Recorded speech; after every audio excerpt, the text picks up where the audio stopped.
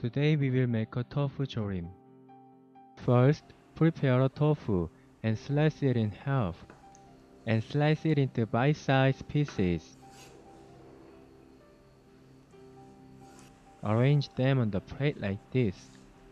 Sprinkle some salt and cover it with a kitchen towel in order to absorb the water.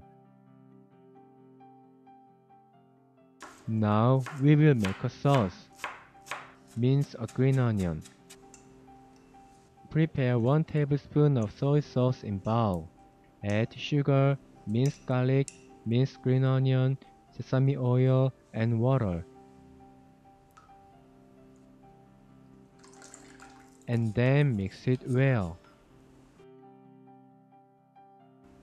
Put oil in frying pan on medium heat. When hot, put tofu on frying pan one by one.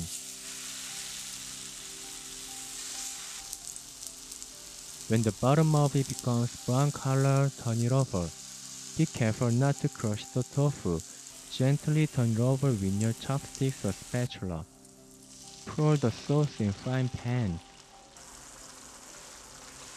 Once it starts to boil, cook it on low heat.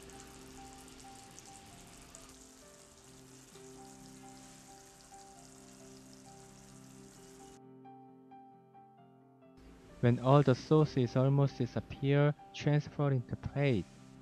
Sprinkle some sesame seed over the tofu. We'll finish it making tofu jorim. Tofu jorim is a little salty side dish, so I want you to have it with rice. Enjoy it!